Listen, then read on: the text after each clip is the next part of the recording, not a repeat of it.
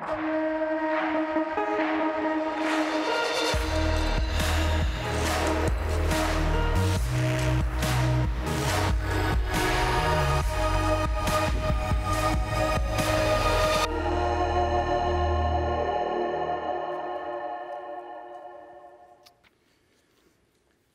late evening shadows have brought with them a much-needed breeze that's flowing down from the northwest. We would consider it a hot wind, I guess, here, but for them, it's much-needed relief from that blaring sun that's been on them in the wilderness. It'll not only clear the dust off the valley that's been hanging over them like a small cloud, it will also sweep through their Bedouin shelters that have almost been unbearable lately, too hot to go inside. It should bring much-needed sleep, a deeper rest than the sweat-filled nights that have passed. But on this evening, sleep won't come to most. In fact, they won't be inside their shelters at all. You will find them in the late hours of darkness, collective in small groups outside. Small groups in the dead of night, all carrying on the exact same conversation. Every one of them coming up with their own ideas, many just listening for fear of putting out a possibility that would be, well, that will be turned gravely wrong tomorrow. And around every group, as far as the eye can see, in the dark of night, there's one question. How do you think he's going to come? Wow. You see, you got to go back and realize they have no clue who this God is. You understand, this group of Israelites were sitting as slaves in Egypt until some bearded shepherd with a stick came out of nowhere and said, I was called by the one almighty God to free you. Wacko. Until his stick becomes a snake, until water turns to blood, until darkness covers the land, until locust, until plague after plague. Your eyes are open. You don't know this God. Your people have been slaves in Egypt for over 400 years. You've got no church. You've got no Bible study. But you've got 10 signs of the power and might of this God. And a bearded dude up front with a stick saying, he talks to me. He splits the Red Sea and brings you out of the land. It's been 3 months now in the wilderness. When you were thirsty, water came from the rock. When you were hungry, there was food on the ground. And now bearded dude with the stick stands in front of you and says, God just spoke to me again. And you're sitting there by this time going, well, we believe it. We've seen some freaky stuff happening the last few months. And bearded dude with the stick now tells you, in 3 days, God wants to show up so all of you can see him and talk to you. Shut the front door. Are you serious? Seriously? This God, the signs, the pictures, the wonders, shh. 3 days, he says, he'll show up. There's no Bible. As we saw a couple weeks ago, Moses is writing the Bible during this journey. He's not doing it page by page and handing them out. They've got no experience. They've got no upbringing. They've seen signs. Can you imagine for 3 days, late into the night, although your body craves sleep, the conversations of how do you think he's going to pull this off? The most creative ones and probably the extroverts are always talking. The introverts are just taking it all in. The processors are just listening, going, you're stupid, and I don't even care what you're saying anymore. And every personality type in some way, shape, or form or another is involved in this conversation. If we've seen plagues, if we've seen glimpses of the power of this God, and he's going to show up, how do you think it's going to happen? You think the heaven as we know it would just split and a big face would appear? Bearded, sort of like Moses, just bigger? You think he's going to come down on a chariot pulled by 31 unicorns, all of different colors, with flames and coming out of their wings? And how does he show up? My bet is how he chose to do it. Not a one of them had come up with the night before. Tomorrow they're about to get their answer. And tomorrow they're not going to like fully their answer. And we go to these stories because I firmly believe he is the same God. He hasn't changed. He hasn't gotten smarter. He hasn't gotten wiser. He hasn't figured out people better. North Coast, whatever campus, whatever venue, you've probably had a thought at one point or another, why doesn't God just show up? I wish God would just show himself. I just wish God would appear. After this story, you may never say that again. Because my bet is the way God showed up then is the way God shows up now. Because the way God dealt with people is the way God deals with us. This is your story. It's the second book of the Bible. It's chapter 19, and it's going to be a good one. Exodus 19, second book of the Bible. While you're turning there, let me welcome Fallbrook and Carlsbad and San Marcos Escondido. We were hanging out with you guys last weekend. Amazing stuff happening at those places for Green Oak, for Kailua, for all of our men and women that are watching all throughout this incredible globe that are serving our country and others that are joining us. We love what you do and the sacrifice you and your family and spouses back here are making. We're in Exodus 19. Moses has led the Israelites out to this mountain, out in the wilderness. They've got out of the slavery. The plagues have happened. And now in 19, God says, it's time you know the type of God you're following. Yeah. Now in the third month, after the Israelites left Egypt, on that very day, they came to the desert of Sinai. And after they set out from Rephidim, they entered the desert of Sinai, and Israel camped there in the desert in front of the mountain. And Moses went up to God, and the Lord called to him from the mountain and said, this is what you are to say to the house of Jacob, and what you are to tell the people of Israel. You yourselves have seen what I did to Egypt, and how I carried you on eagle's wings and brought you to myself. Moses, it's time to tell the people a few things about me. And here's how we're going to start. In front of the mountain, in the wilderness, there in your Bible, you might want to just write Exodus 3, 11 through 12. Circle there in the desert in front of the mountain. Exodus 3, 11 through 12. It's the same book. You can do this. We're going back 16 chapters, 3, 11 through 12, 16 chapters to your left. The last time Moses encountered this God in this place, it was in a burning bush. It was the first time Moses encountered God. And the bush spoke to Moses from the flames. Take off your shoes, you're in holy ground. This is what I want you to do. Go set my people free. And watch what happens in chapter 3, 11 through 12. It says this. But Moses said to God, who am I that I should go to Pharaoh and bring the Israelites out of Egypt? Why in the heck are you picking me? And God said, I will be with you, and this will be the sign to you that it is I who have sent you. When you have brought the people out of Egypt, you will worship God on this mountain. We're starting where we started. They're back at the foot of the mountain. And Moses is the only one that knows I'm starting exactly where we started. He's still very much a shepherd, if you will. He's leading a different flock in the exact same place he started some 16 chapters ago. I wonder if there's an evening where Moses is walking outside his tent and just grabs a few of his buddies. Hey guys, you got anything going on right now? Can you just... Let's be fun. Follow me. Just don't tell anybody where you're going. We'll be back soon. And they walk a little distance outside of the camp. They walk up one of the mountain paths, and there Moses stops in the middle of stark nothingness and says, that's it. And his buddies are looking going, that's what, Mo? That's the bush. Shut up. You mean the little story about the burning bush talking? That's it. Can we touch it? You can do it. It's just a bush. There's a bunch of them around here. But this is where God said, you are the most unlikely of people. You don't have what it takes. And you think you've already blown your life and you have no shot at redemption. Here's your sign, Mo. The next time I see you back here, you're going to be with a big group of people and you're going to worship me. I'm running your show as long as I'm running you. This is that sign. This is that place.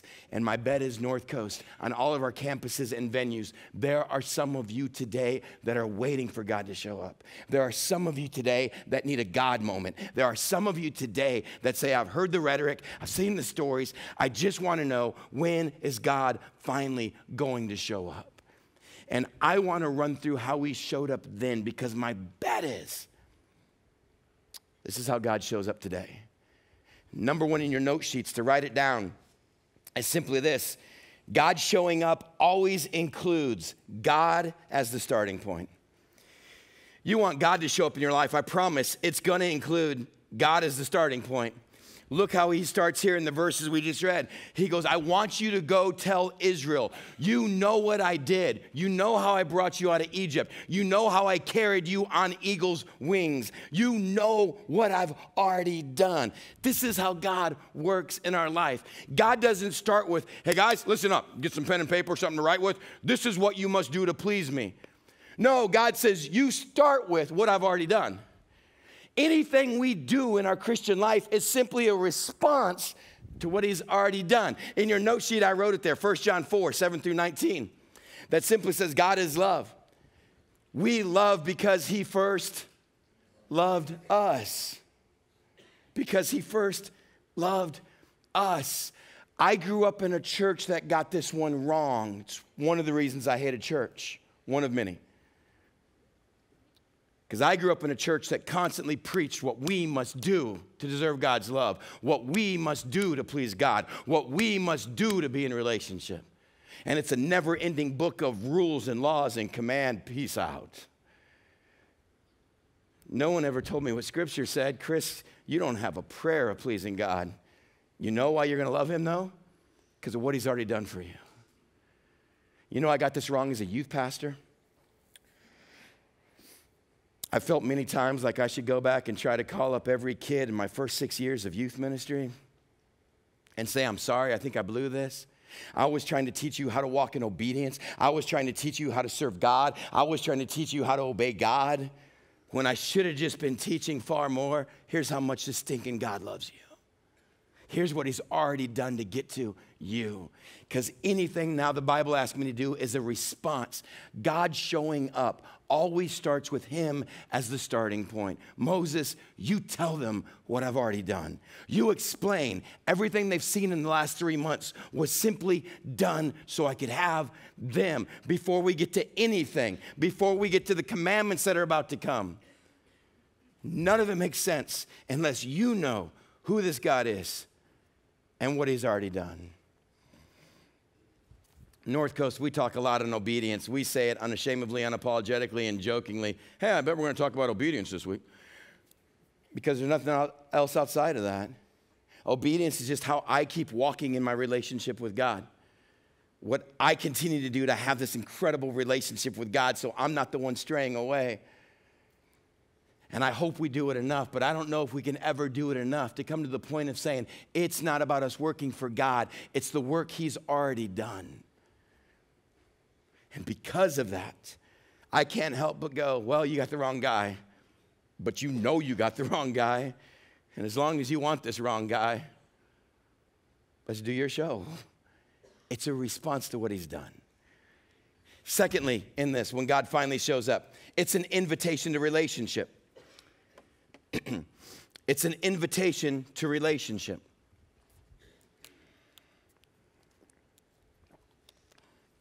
He says in chapter 19, this is what you are to say in verse, my eyes, it's too far away from me. Verse 3. Has anybody ever turned 40 and you lost your eyeballs? Something happened, man. I hit that 40 zone a couple years back, and all of a sudden I'm like, man, who changed the print in my Bible? This is what you are to say to the house of Jacob and what you are to tell the people of Israel. You yourselves have seen what I did to Egypt, how I carried you on eagle's wings and brought you to myself. Oh, he's about to get deeper in this. We're going to explode this. For now, I just want you to write it down. It starts with what God has done, and it's an invitation to a relationship with him, an invitation to have this incredible access to the one true God. He doesn't say, Moses, we're about to set up a religion. Moses, we're about to set up a bunch of rules. Moses is a bunch of laws. He goes, Moses, we're about to enter into relationship. And like any great relationship, there's going to be boundaries. You cross those boundaries, my bet is you're going to blow up your relationship. You stay within these boundaries, you're going to have an incredible relationship. But it starts with what God has done and what he wants from us and with us. It's simply an invitation to relationship. I felt like my church growing up got this one wrong. No one really got down and said, Chris, this isn't what is good for God. This is what is great for you. Knucklehead, you don't get this yet. But this God created you, made you to be the way you are because he actually likes you the way you are. I know not many people in life like you the way you are at this point. God does. And he's got a purpose for you. It's a relationship. Moses, for the last 3 months, we've had some amazing conversations. This is no longer about you and I. I want you to let the people know I'm about to show up. If you want God to show up in your life, it starts with knowing what he's done for you, how much he loves you in spite of who you are, and that you're called to a relationship. And then he says this, now, if, I can't stress this enough, circle, highlight, underline, star, permanent marker, highlight marker, different colored pen, smiley face, if you obey me fully and keep my covenant, then, I can't stress this enough, circle, highlight, underline, star, asterisk, double underline, smiley face, arrow, word says, don't miss this, then, out of all nations, you are going to be my treasured possession. Although the entire earth is mine, you're going to be for me a kingdom of priests, a holy nation. You're going to be set apart, separate, holy. These are the words you are to speak to the Israelites. So Moses went back and he summoned the elders and the people and he set before them all the words the Lord had commanded him to speak. And the people all responded, we will do everything the Lord has said. So Moses brought their answer back to the Lord. Thirdly, after it starts with God at the starting point, an invitation to a relationship with his God, he gives us an if-then statement. An if-then statement. If you want to enter this relationship, then here's what I'm going to give you. But it's an if-then statement for us. He's like, I'm going to ask you to give up ownership of your lives. You no longer have your hopes, your dreams, your American dreams. You're going to see your life as mine because of what I did, because I bought you out of slavery, because I set you up in a land of freedom, because of what I've done. Here's what I'm going to ask. I'm going to give you all of me. I'm going to give this incredible relationship, but it's an if-then statement. If you surrender yourself and you say, I do, and God says, I've already bought the ring. I've already paid for it. If you accept this, then out of the entire world, you are my treasured possession. You're going to be holy, set apart, different from others. We're going to have this relationship. But it's a choice you're going to have to make. And you go, well, Chris, you're getting a little carried away. That's to the nation of Israel. Well, not the nation of Israel. Correct. And yet the New Testament makes it incredibly clear. This is now an invitation to all of us that we are grafted into this. It's Jesus himself that stood there and simply said, anyone who wants to save his life must lose it. He goes, give it to me. He goes, you're allowed to keep your life, but in the end, you're going to lose it. So you might as well lose it to me now. I mean, what does it gain to get your American dream and lose your soul anyway? He goes, you got to give up your life to follow me. Give it to me. Give it to me. Or what Paul would write in the New Testament, you've got to make yourself a living sacrifice, holy and pleasing. Say, God, I belong all to you. I'm going to manage this life. And this is the point in these conversations. We're going to sit there and go, man, that's really hard to do. Does God really expect us to surrender, to tap out and say it's all yours? I live for you. I just manage this the way you want me to manage life? Seriously? My job, my employer, my employees, my finances, my spouse, my sexuality, my relationships, my anger, my words, my vocabulary, my entertainment. Yeah. Do you have any idea how hard that is? Yeah, daily. How tough that is, of course. How incredibly unfair of a contract that seems for God. I guess you can put it that way. You can go back to slavery, or you can walk with him. It's the same invitation, folks. He goes, and let me tell you, if you do this, then, fourthly, you're going to have a new purpose and identity. You're going to have a new purpose and identity. I'll read 1 Peter 2:9. It's also there in your notes. It's not there in your notes. You should write it down under new purpose and identity. Because again, some of you may go, that's Old Testament. What about us? Peter writes it this way. Now you, if you're a believer and follower of Christ, are a chosen people. You are the royal priesthood, a holy nation, God's special possession, that you may declare the praises of him who called you out of darkness into this incredible light. Now you are that royal priesthood. That's where some of you are like, I don't think I want to be a priest. No, understand that word.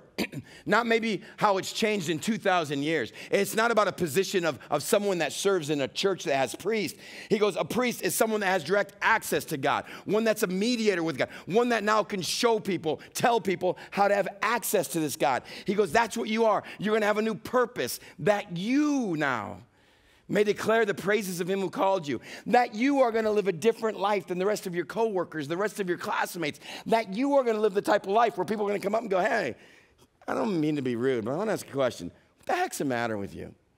What do you mean? I don't know. You just don't fit in. And your response is, thanks.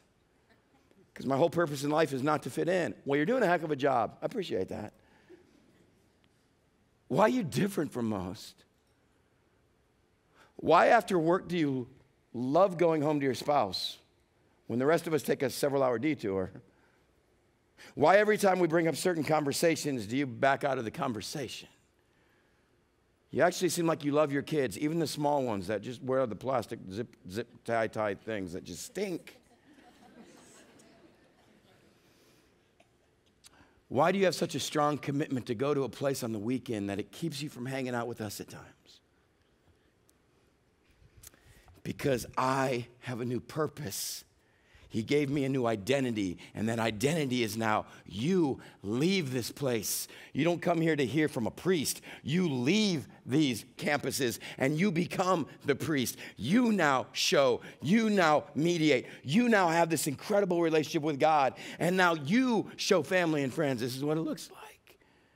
What's going on with your life? Well, see, there's the thing. I died about 7 years ago. Shut up. No, seriously. How'd that happen? I was in church and some dude's doing a story and it just hit me and I died. How'd they bring you back to life? No, I just kept beating. I kept breathing. But I finally got to a point on that day where I said, I'm done with Chris. So I gave him up. I signed over the pink slip. I died to myself so that I may live. And the life that I now live, I simply live in this flesh and by the faith of the Son of God who loved me and gave himself for me. It's the craziest thing. I don't expect you to understand, but you can come with me. It's my job. I'm a son or you're a daughter to show people who your father is out of the entire world. You are one of the most valuable, dangerous people that walk the face of the earth. Because of the price tag your dad has not put on you. That's my boy. That's my girl. You mess with her, you mess with me.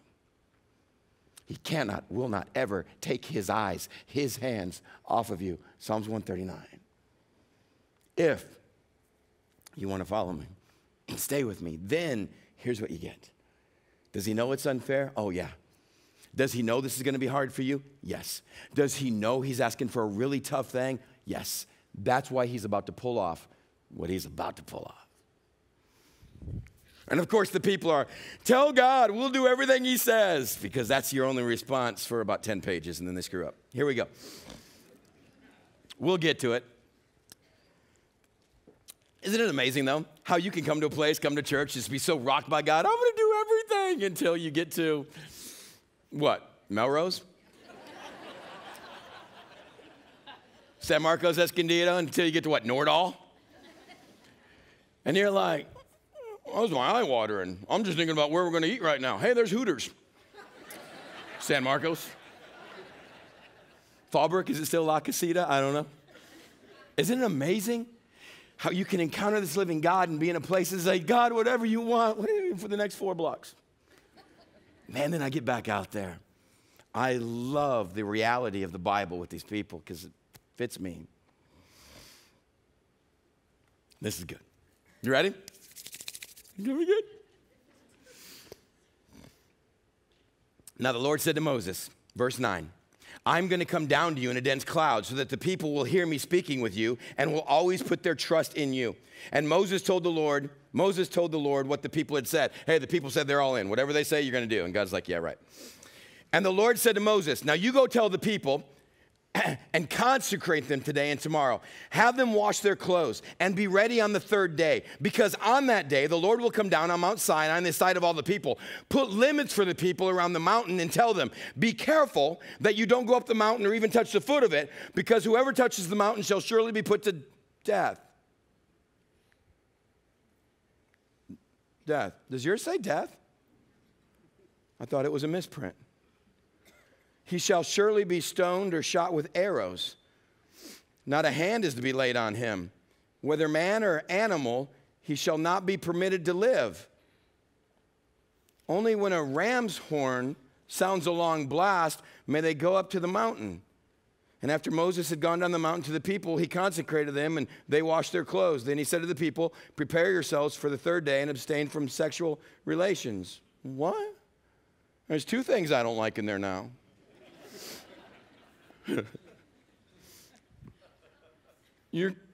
First of all, you guys got a little league team? Yeah, we got the little Israel Junior League.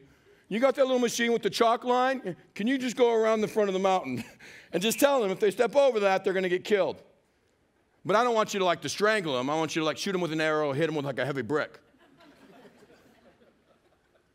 I want to tell them don't bring their pets, because you know how dogs kind of run around or chase things. If a dog crosses the line, you got to kill him too.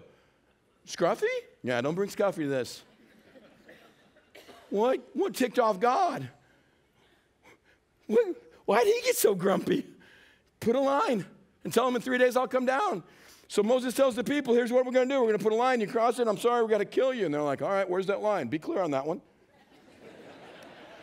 Here's the other thing. You got to wear your best stuff, but clean it ahead of time. Wash it. You're going to try to be as pure as you can, as clean as you can. Oh, and there's one more thing. You can't have sex until this happens. And dudes are like, did that just start now, or do we got a 15-minute head start? Seriously?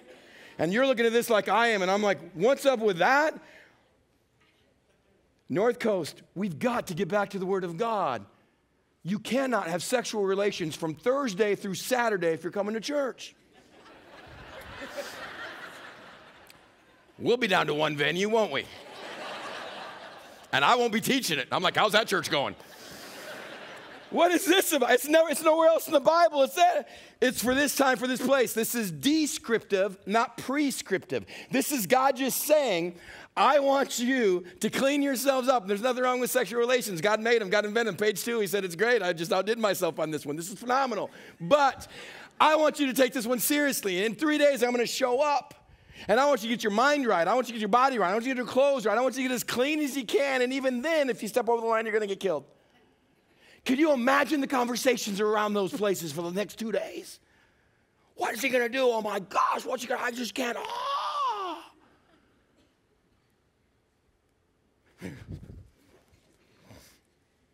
Now, on the morning of the 3rd day, there was thunder over the mountain and a very loud trumpet blast, and everyone in the camp trembled. And Moses led the people out of the camp to meet with God, and they stood at the foot of the mountain. And Mount Sinai was covered with smoke because the Lord descended on it in fire. And the smoke billowed up from it like smoke from a furnace, and the whole mountain trembled violently. And the sound of the trumpet grew louder and louder. And Moses spoke, and the voice of God answered him. And the Lord descended to the top of Mount Sinai. And he called Moses at the top of the mountain. And Moses went up, and the Lord said to him, you better go back down.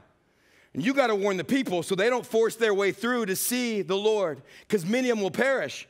Even the priests who approach the Lord must consecrate themselves, or the Lord will break out against them.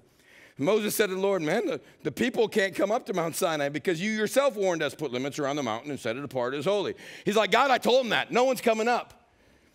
And the Lord said, no, you go down and bring Aaron up with you, but the priests and the people must not force their way through to come up to the Lord, or he will break out against them. So Moses went down to the people, and he told them once again. Moses comes up, and the fire comes down, and it's smoke like a furnace, and there's lightning, and there's thunder, and the mountain starts shaking violently, and there's a line, and there's a trumpet blast. And God calls Moses up just to tell him, go back down. He's like, I just got up here.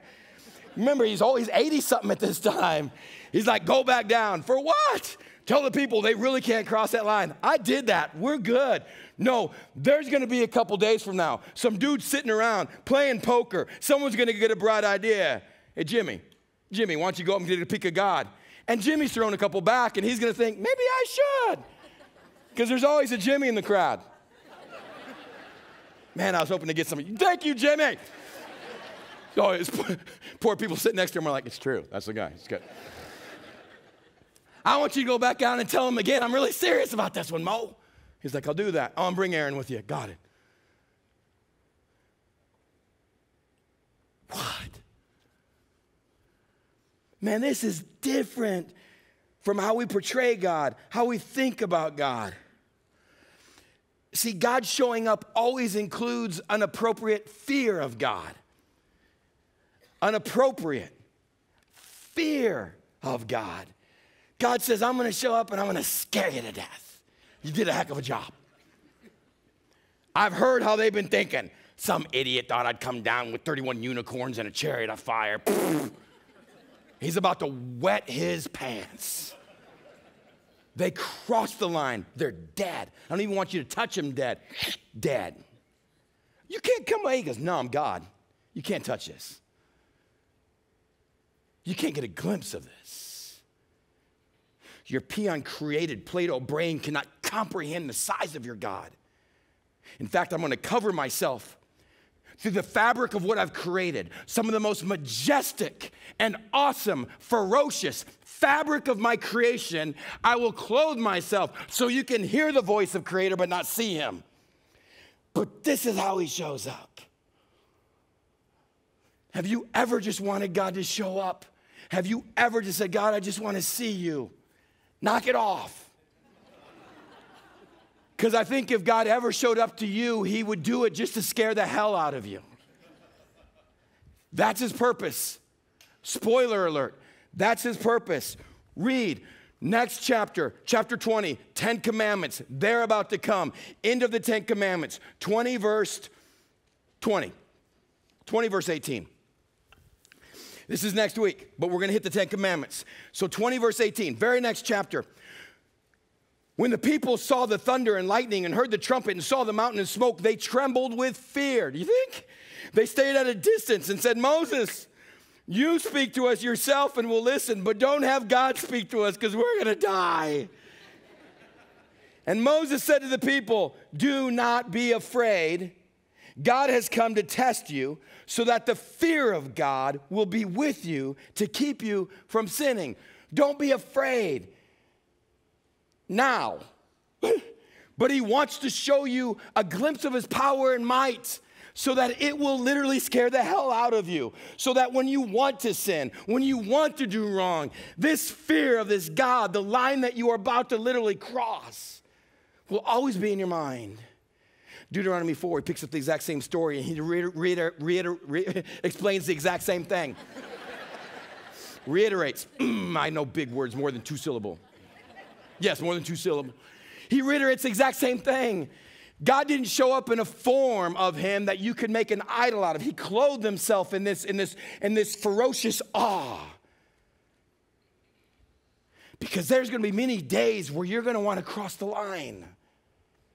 And this is going to keep you from doing it. It's an appropriate fear of God that at times is more powerful than a love for God. Our worship songs by our amazing worship teams who put their heart and soul into leading us and preparing. But the vast majority of our worship songs are about God loving us or about us loving him. We sing very few songs about fearing God.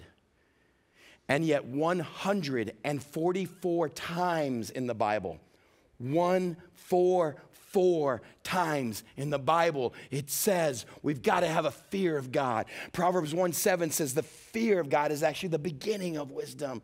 He's not an angry God. He's not out to hurt anyone. Moses says, no, you don't have to be afraid of him. Just know this is the God that if you ever step over the line, that's when you should fear God.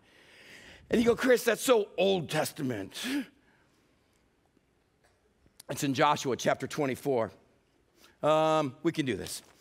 Leave something here in Exodus. Turn a few pages to Joshua. Genesis, Exodus, Leviticus, Numbers, Deuteronomy. We're in Joshua, chapter 24. The people have gone through the wilderness. The people have disobeyed God. The people didn't trust God, so the people wandered for 40 years. They come to the end, and they're finally going to get in this incredible promised land that God's going to give the nation of Israel. And at the end of that time, their new leader after Moses is Joshua. He's about to pass on. He's about to die, and he calls the people together again. And in Joshua chapter 24, starting in verse 14, he says this, now fear the Lord and serve him with all your faithfulness. Throw away the gods your forefathers worshiped beyond the river and in Egypt and serve the Lord. But if serving the Lord seems undesirable to you, then choose for yourself this day whom you serve, whether the gods your forefathers served beyond the river or the gods of the Amorites in whose land you're living. But as for me, as for my household, we are going to serve the Lord. And then the people answered, no, far be it from us to forsake the Lord and not to go to other gods. The Lord, our God himself, who brought us and our fathers up out of Egypt from the land of slavery and performed those great signs before our very eyes, he protected us on this entire journey and among all the nations through which we traveled. And the Lord drove out before us all the other nations, including the Amorites who live in this land. We too are going to serve the Lord because he is our God. Joshua says, guys, it's time for you to get serious and fear the Lord. And the people are like, yeah, we love God. Well, we're going to follow him. And look at Joshua. Joshua said to the people, no, you are not able to serve the Lord. He is a holy God. He is a jealous God. He will not forgive your rebellion, your sins, if you forsake the Lord and serve foreign gods. He will turn and bring disaster on you and make it the end of you after he's been good to you. Joshua says, you don't understand what you're saying. You want a God you can control. You can't control this God. But the people said to Joshua, no, we will serve the Lord. And Joshua said, okay, now you're witnesses against yourselves that you have chosen to serve the Lord. Yeah, we're witnesses, they replied. Now then, said Joshua, throw away all your foreign gods that are among you and yield your hearts to the Lord, the God of Israel. And the people said to Joshua, we will serve the Lord our God and obey him. And Joshua knows they don't get it. He goes, you don't fear God. Oh, no, we want to follow God. He goes, I know, but you don't fear God. You're not going to do this. You want a God you love. You want a God you can control. Now, people, this is one side today. We're talking about the fear of God. We have talked a lot about loving God and God's love for us. Of course, that's huge. But it is a both and. It's two sides to the exact same God. He's not an angry God, but he's a ferocious God. You go, Chris, that's Old Testament. In Luke 12, 4 through 5, I put it in your notes. Jesus simply says this. I tell you, my friends, do not be afraid of men who can kill the body and after that can do no more to you. But I'm going to show you whom you should fear. You fear him who after killing the body has the power to throw you into hell. Yes, I tell you, you better fear him. Are not 5 sparrows sold for 2 pennies? Yet not one of them is forgotten by this God. Indeed, the very hairs of your head are all numbered. Don't be afraid. You are worth more than many sparrows. And there's that contradiction. Jesus says, you shouldn't fear anybody on earth. You know who you should be afraid of? God, who has the power after this life to throw into hell. That should scare the hell out of you. But you should also know, if you are following him, then out of this entire world, if he knows where the sparrows go, how much more his children?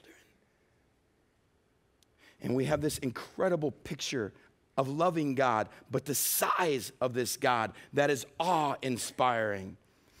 It's Acts 9:31. Encouraged by the Holy Spirit, the church grew in number, living in the fear of the Lord. The New Testament church, after Jesus came, died, and rose again, the New Testament church, encouraged by the Holy Spirit in their lives, grew in numbers because they feared God. So how do we put this together today? See, my my note sheet, I put an appropriate fear of God, simply because my kids have a fear that goes with being my kids. My kids aren't afraid of me. My kids don't walk on eggshells around me. I'm not an angry dad. I'm not a dad that will react to them in any harsh way. But my kids better fear me. When my kids don't fear me, I no longer have any authority or control with my kids. They love me. I love them. But the day my 10-year-old bear decides to play with the lighter and the side of the couch is lit on fire, his first thought should be, Dad.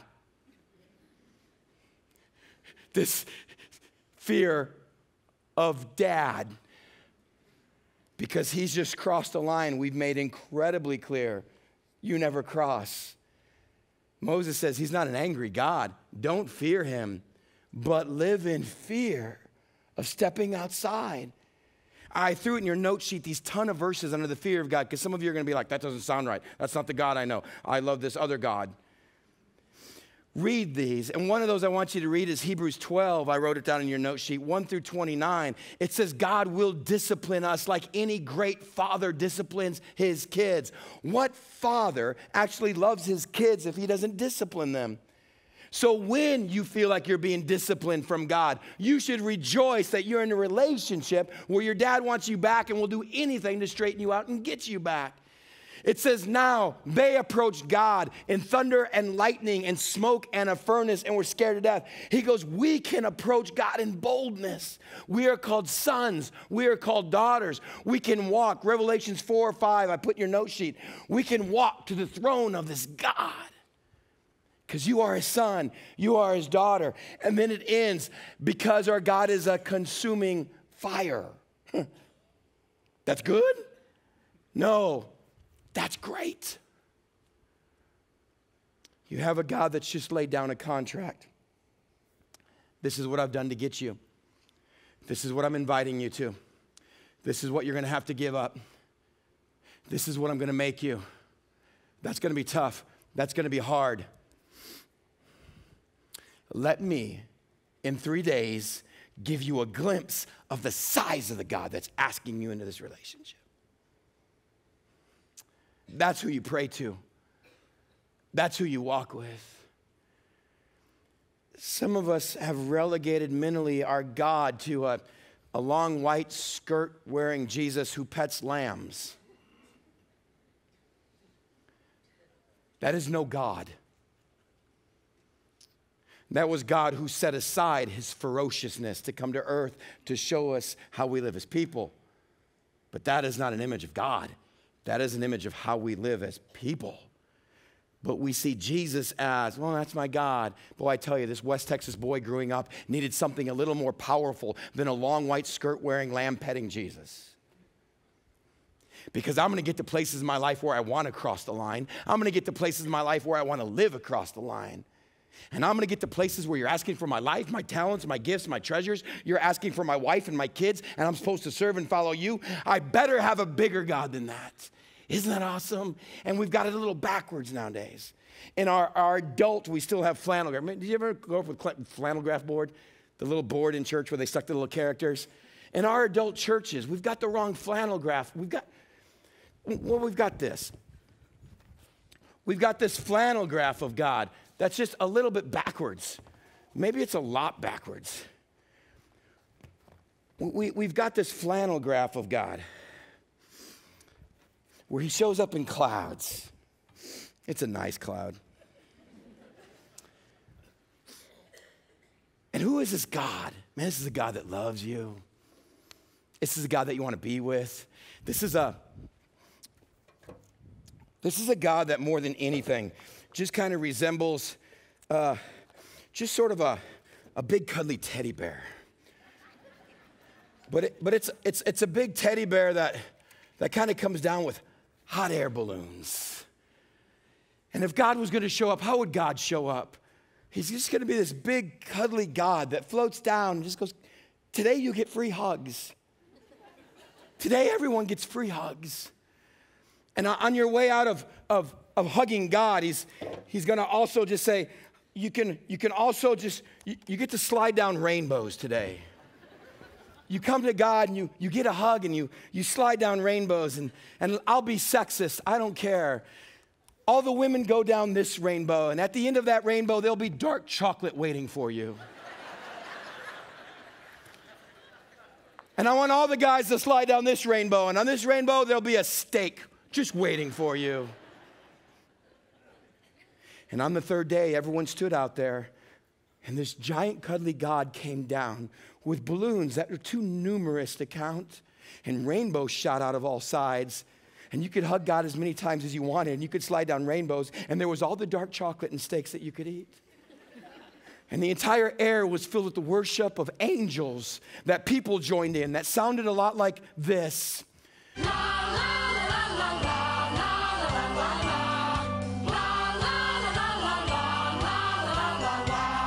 And it was the best day with God.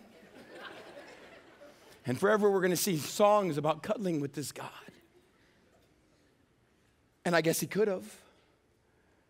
I guess he could have. But he didn't, did he?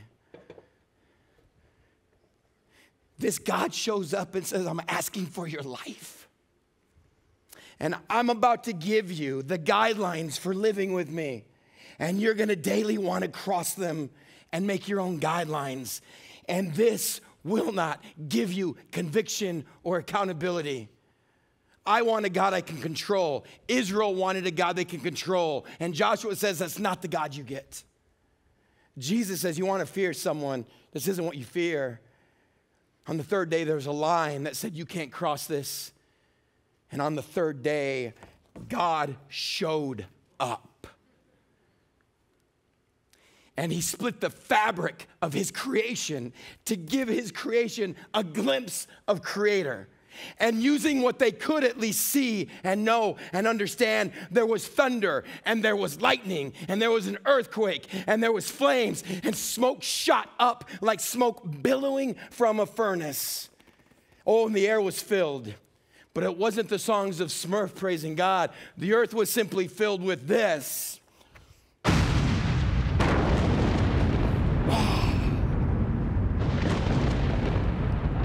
And there's a trumpet blast.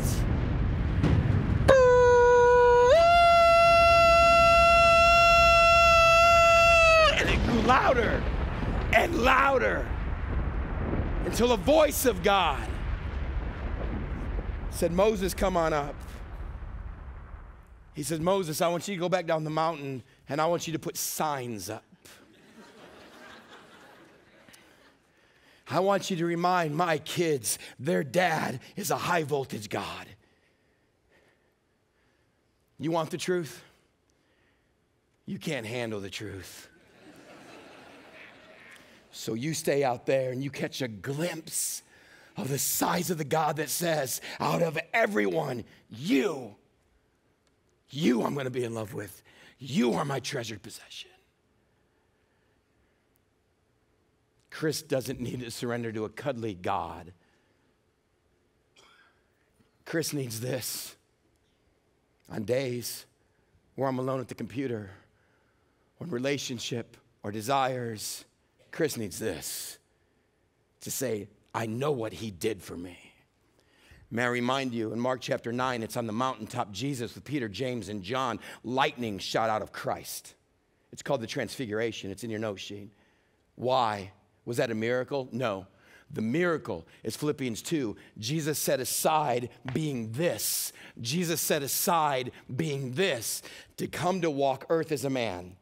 And for a moment, on Mark chapter 9, on the mountaintop, this started to break through the pores of his flesh. And the God that has been concealed started to rip through skin and bone. And his disciples caught a glimpse of the type of Jesus they are following. Church, we need this. I need this for my trust and my confidence. I need this for moments where I want to tempt hell or taste hell to scare the hell out of me. To say, God, I'm yours. And Moses said that's why he showed up. That's why he did what he did. See, in taking it home, there's a big difference between knowing God, knowing about God, and knowing God. North Coast, there's a huge difference between knowing about God and knowing this God. This is your Father. This is a relationship with the Creator of the universe that spoke things into being. And out of all people, he wants you to be a treasured possession, a relationship. He wants you to know what he's already done for you. It's an if-then statement. And we got to walk in an appropriate fear of this God. Otherwise, we play with our idols, knowing Big Teddy Bear is going to be cool with me because I slide down rainbows and get dark chocolate. That is not the God of the Old Testament. That is not the God of the New Testament. He's a consuming fire that I can approach. And when someone says you can't cross that line, I say I'm New Testament. I run across the line. I'm his son. That's my Father. We're in relationship. Father, may we continue to be a people that teach of your love and our love for you. But God, may it not be a duty, may it be a response because of what you have already done for us. And in this incredible relationship where we can have access to you, may we never forget the glimpse of the size of God that you are. You are a jealous God. You are a Father that will discipline. May we not fear you. May we fear the consequences of you if we ever cross the line. And God, may you bring us back into your arms. I don't get this. I don't understand it. I know I do not deserve it. So today we simply say thank you for offering it to us. In Jesus' name, amen. You know, as you go, there's times where I'm driving and some of you pull up behind me. And we got about 120 of you that drive the cars that have the lights on top and are black and white and big emblems on the doors. I want you to know, I don't fear you. I don't fear your car. I don't fear your lights. I don't fear your badge. I don't fear your uniform. It's that little book that you start writing in. Because when I see you writing in that book, no matter how good of a story I got, I'm like, it's done. They're writing in that book. If you just got rid of that book, I would love you so much more. When you pulled me over in traffic from then on, I'd be a little annoyed. Hey, you're going fast. Yeah. Have a good day. Me too. And I'm going to keep speeding. Because it's not you I fear. It's the consequences that you have the authority over me that I fear. And that keeps me, most of the time, within speed limit range. It's not a God I fear. It's the size of this God, his magnitude, what he's done for me, and knowing if I decide to write my own rules and limits, the consequences that come. I love this God. Church, I love fearing this God. That's my dad. And you can't touch him. He's high voltage. There's warning signs around. And on the cross, Jesus said, it's finished. You now have a relationship. You can approach him. But don't ever ask him to show up. It would scare the bejeebies out of you. It would be meant to. That's God. We're going to pick it up from there next week. Until then, turn around, greet somebody that now has the fear of God in them. See you next week.